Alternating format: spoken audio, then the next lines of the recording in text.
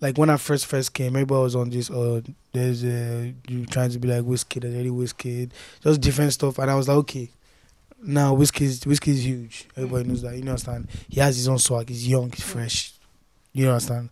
So I can't go with that same swag and say I want to do my stuff. I have to do something different. So at least we can be, even if he's going like this, me I could be going like this up my own way. So that was really why I wanted it. That because in Nigeria they love bad people. You know what I'm saying? They love bad, as in good artists, crazy. And I wake up every day telling myself, there's somebody out there that's better than me. There's somebody out there that's better than me. But they don't have like this opportunity, so I can't even slip up. If you relax now and then, like I look at myself like the most, they have over 80 hits. 80, I have 3. So, you know what I'm saying? This is just beginning. I'm just trying to really, really know my every after one move I'm looking for the next thing to do. Like now I have my next 2 singles already. Wow. We're shooting the video featuring One Deco. So you know what I'm saying, we're ready. Yeah, man. The funny thing is you mentioned Wizkid. Obviously Wizkid came over here almost I think a year to the day now. Around a year to the day for the first time in the UK. We had the opportunity to speak to him thanks to the EME boys. And it was almost like, you know, an introduction to the younger Nigerians with so much talent. Nobody expected Davido to kick the door open as well. You're still a young man as well. You're extremely young too. Damn! I called Wizkid, you know, the Justin Bieber. Yeah.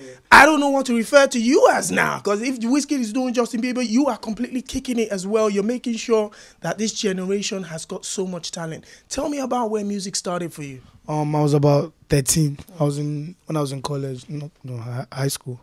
I formed this little group with my friends. So we used to rap, you know, just joke around and stuff. I used to go to this studio in Ikota, somewhere in Lagos. So I used to be there, just watching. I just asked the guy, yo, come and help me install this stuff on my computer at home. So since that day, the guy just installed it on my computer.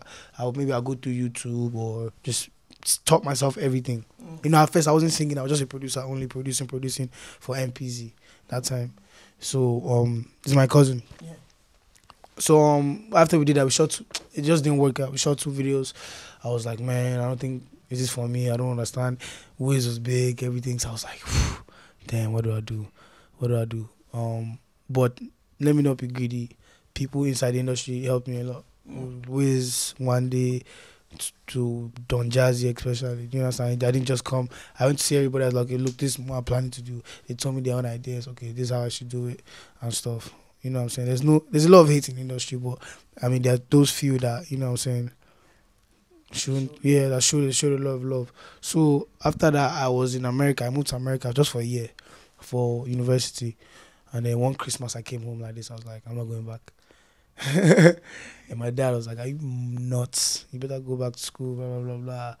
So I was like, I decided to stay. You understand? So me and my dad were just arguing, fighting. Yeah, so I flew out to London, came here a year ago. This Elephant and Castle Road, that's where I recorded back when.